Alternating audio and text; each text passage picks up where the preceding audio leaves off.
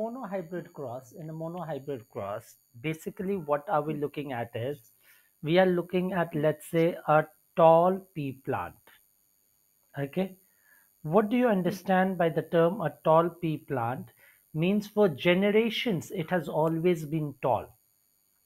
Yes. So the genes that is it has only genes for tall. And Hmm. for any kind of physical characteristic, there are Hmm. always two genes, a pair of genes which provides that characteristic. So Hmm. this tall pea plant has always had the genes for being tall. Yes. Then there is a short pea plant, which for generations has always been short. So its genes is small t, small t. Hmm. Now, whenever they form gametes, okay, when the gametes are formed, yesterday we were doing in the chapter reproduction, the number of chromosomes always becomes half. So out here, the half will only be of the tall pea plants. Out Hmm. here, the half will be only of the short pea plants. ठीक Okay. है? सो अगर मुझे एक P plant से मिला toll के traits, ठीक है, और Hmm. एक पी प्लांट से मिला शॉर्ट के ट्रेट्स, Hmm. तो अगर फर्टिलाइजेशन होता है, ठीक है, Hmm. अगर इनके बीच में फर्टिलाइजेशन होता है तो हमारा क्या होगा? Tall short. Tall. इनके बीच अच्छा. में फर्टिलाइजेशन होता है तो Hmm. Tall short. Hmm. इनके बीच में फर्टिलाइजेशन होता है टॉल शॉर्ट. और Hmm. फिर इनके बीच में फर्टिलाइजेशन होता है तो टॉल शॉर्ट. Yes. ठीक है. सो Hmm. in the first generation you are going to get all tall plants. Hmm. The physical property is that they will be all tall. Okay.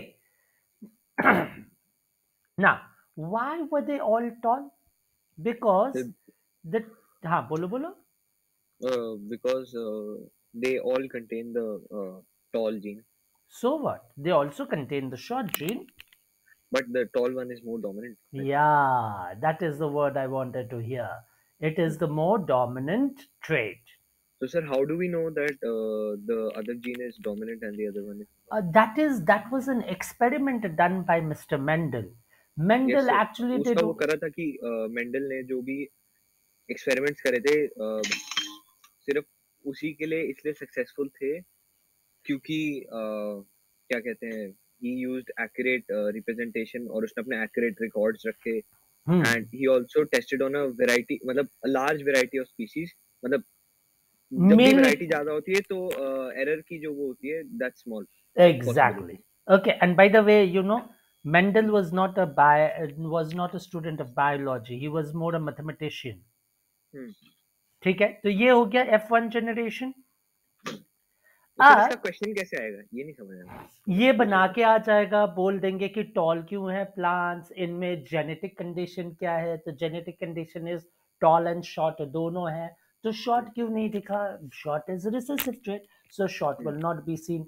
Toll क्यों दिखा? Because tall is the dominant trait, so it became a tall P plant. ठीक है. Why did he yes. Choose P plant for his experiments? Because P plant has contrast characters. It yes. Has, the garden pea. या the garden pea. ठीक है, तो ये हो गया. एक सेकंड. अच्छा, कॉपी करना है. एक सेकंड गेट बंद करने को बाहर पता नहीं क्या हुआ. ओके. नाउ ये जो हुआ है, this is by cross pollination. ठीक इन है. The P plant.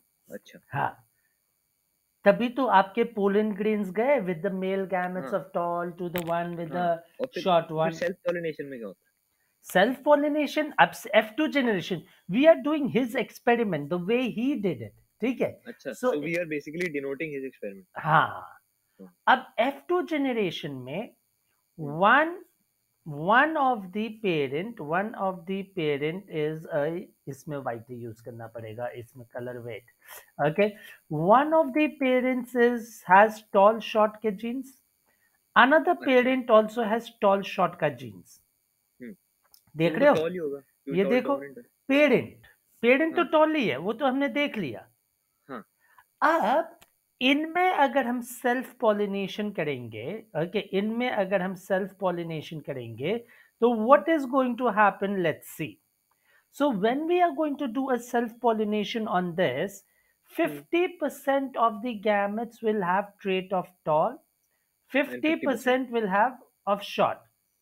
Okay. The from this parent, इस parent से ये आ गया, हम्म दूसरे पेरेंट से भी 50% टॉल 50% शॉर्ट, ये आ गया. हम्म अब क्या होगा देखना, सबसे पहला प्लांट फर्टिलाइजेशन हुआ तो टॉल टॉल के ट्रेट्स, तो अगर अच्छा. दोनों टॉल टॉल के ट्रेट्स हैं हम्म the plant will be toll. हाँ. अब वो टॉल शॉर्ट है तब भी टॉल ही होगा. एग्जैक्टली, टॉल शॉर्ट है तो भी प्लांट टॉल ही होएगा. हाँ. अब इधर वाले में देखते हैं.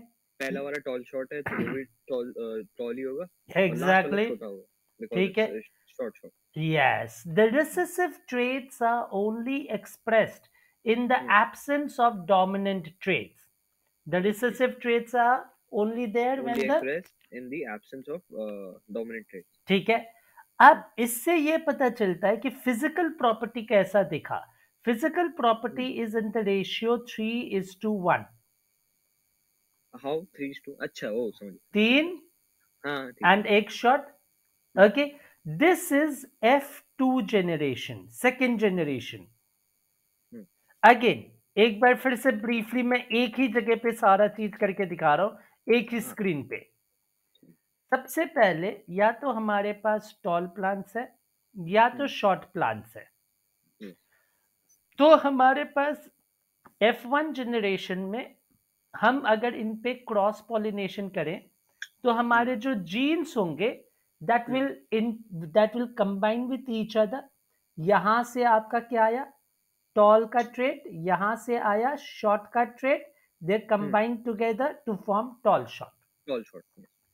F2 जनरेशन में, F2 जनरेशन में एक पेरेंट से आया टॉल शॉर्ट का ट्रेट, दूसरे पेरेंट से आया टॉल शॉर्ट का ट्रेट. अब यहां हम्म पे हमने सेल्फ पॉलिनेशन किया है तो हम्म अब क्या हो जाएगा, टॉल टॉल ड ड ड ड ड, टॉल शॉर्ट ड ड ड ड ड, टॉल शॉर्ट ड ड हम्म ड ड ड, शॉर्ट शॉर्ट. ग्रिड्स को मैच कर दिया, ठीक है. हम्म so we get 3 plants that are tall, hmm 1 plant that is short, hmm and the genes that they have is tall tall का 1 plant, tall short के 2 plants and short hmm short का 1 plant.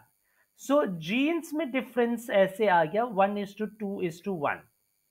हम्म ठीक है, तो is this clear? Yes sir. क्योंकि एक हाँ, question है. हाँ बोलो जी. जैसे क्वेश्चन पढ़ा था कि mustard was growing in two fields A hmm and B. Hmm While field A produced brown colored seeds, hmm field B produced yellow colored seeds. Okay. It was observed that in field A, the offspring showed only the parental trait hmm for consecutive generations, hmm whereas in field B, majority of offspring showed a variation in the progeny. Hmm What are the probable reasons for this? आपका first field में सिर्फ self pollination हो रहा है, इसका मतलब ये हमें कैसे पता चल सकता क्योंकि प्रोजेनी में चेंज ही नहीं आ रहा है. है? प्रोजेनी में चेंज आने का मतलब कोई और हम्म ट्रेट उसमें आ रहा है.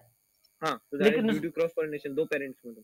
हाँ एग्जैक्टली, तो यहाँ पे तो क्रॉस हो ही नहीं रहा है क्योंकि सेकेंड जनरेशन में तो ट्रेट दिखता, हम्म लेकिन ये तो किसी भी जनरेशन में कोई भी ट्रेट नहीं दिख रहा है सिवाय एक ही ट्रेट के. So that means इसके reason probable reason ये हुआ कि in field A the offspring showed only the parental trait for consecutive generation hmm because it was due to self pollination, hmm and in field B they showed the variation in progeny due to क्या कहते हैं cross cross pollination. Pollination. ठीक है, ठीक है. तो और ये सर ये येलो ब्राउन इससे कुछ फर्क पड़ता है? वो मस्टर्ड येलो. अच्छा ज, वो समझ गया. हाँ बस that is types of seeds हो जाएंगे, हाँ उससे थोड़े कि से वो ऑयल में ब्राउन था. फर्क आता है. हाँ ब्राउन था तो दूसरा पेरेंट आ गया so then it turned yellow. Exactly.